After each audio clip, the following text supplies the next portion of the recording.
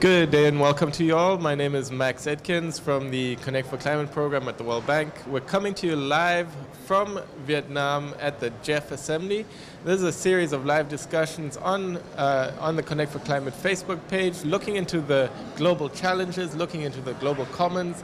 What are the great advances and how do we really accelerate transformative action to solve some of our global issues?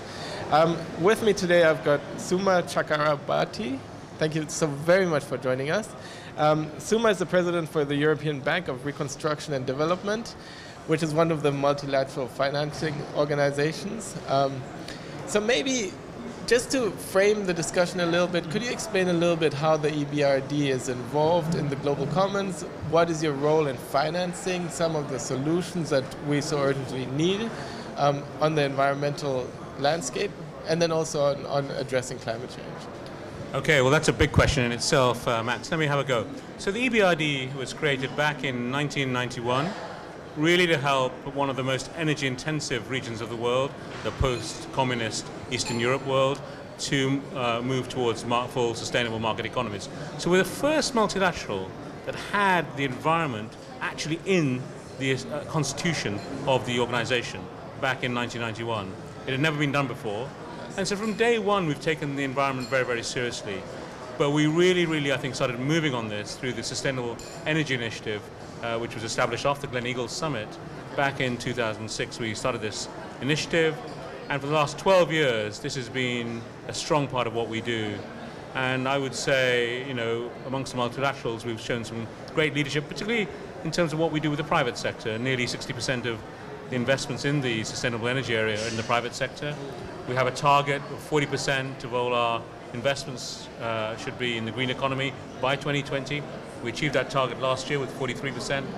So we have a nice problem in a way. Can we do even better going forward? It's going to be tough, but we're really committed, therefore, to doing that. And I think we've shown particularly that there is a way of getting the private sector interested in this agenda, which is important for all of us, for our planet, but also for them to make money from doing so as well. They need to be profitable at the same time as doing good. And this is really the big excitement that we see looking ahead, is how do we achieve the Sustainable Development Goals? How do we get the businesses more in tune and aligned with that? And how do we create the right investment climate for that?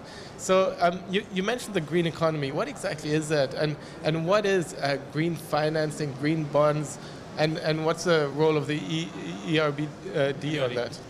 So look, I mean, the Sustainable Development Goals, I think, are a fantastic advance on the Millennium Development Goals in that they really do try and encompass the whole set of activities, the 17 targets, and many objectives underneath it. They try to encompass a whole set of activities that add up to sustainable development. It's a much more holistic agenda, and within which, of course, climate change is fundamental, because it's one of these cross-cutting objectives that cuts across everything. So it's really important to that. But the second thing that's obviously happened is a recognition that we cannot achieve this agenda just by grant aid alone. The old-fashioned grant aid, public sector focused approach is not going to cut it. So we need to find ways, instruments, that will actually leverage, crowd in the private sector. And that is what EBRD has been trying to do for a long, long time. That is what we, is our business model, if you like. So I think what's happened, therefore, is the EBRD business model has become rather center stage to this agenda in a way that perhaps wasn't thought of 15, 20 years ago. And what does green economy mean? It's a whole set of activities. I mean, from our point of view, there's a way to, operationally, what we do, we can do direct financing of companies, we can work to finance companies through banks, but essentially what we're really trying to do, not just banks and companies, municipalities as well, sub-sovereign lending we do, which is highly unusual in the MDB space. With all of these activities, what we're trying to do is show that the payback period from investing in the technologies and other things that would actually, give us a really good impact in terms of CO2 emissions, the payback period has become much shorter, and therefore you don't have to be as frightened in investing in these things as you might have been 20 years ago. And you can actually make a return much more quickly as well.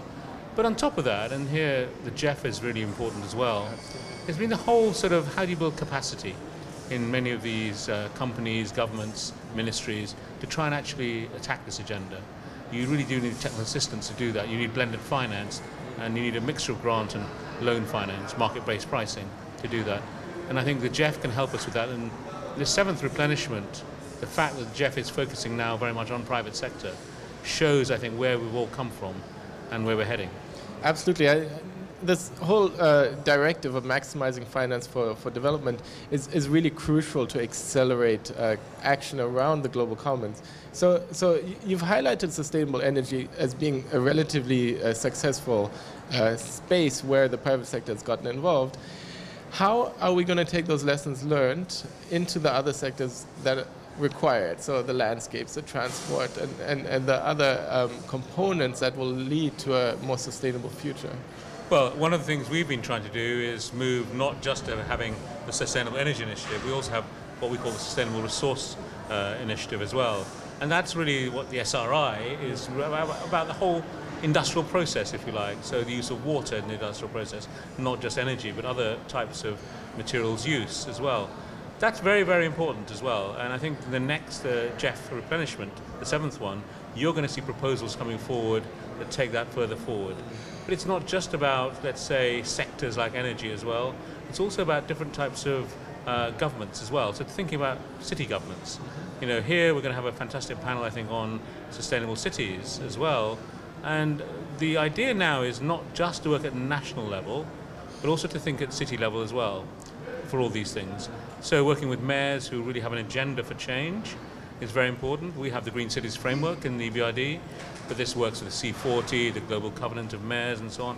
So there's a real push now to get this, you know, this real approach embedded at city level as well as at national level. So, I mean, it really feels like we're in an exciting time where we've had the Paris Agreement, we've got the SDGs, and increasingly we've got greater awareness from the business side and from the public.